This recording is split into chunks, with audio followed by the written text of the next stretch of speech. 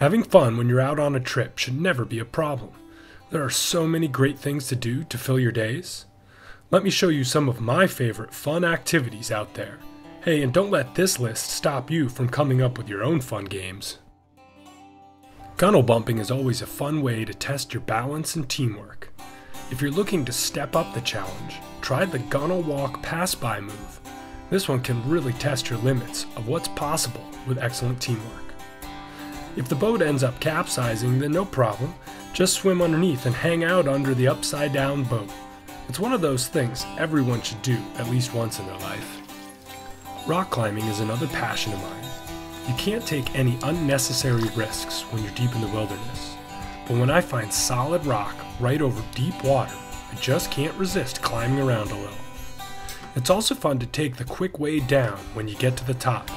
Once again, safety is important, so always check the water before you jump. You gotta remember that this is a vacation, so chill out, take a nap, go fishing, or jump around on logs.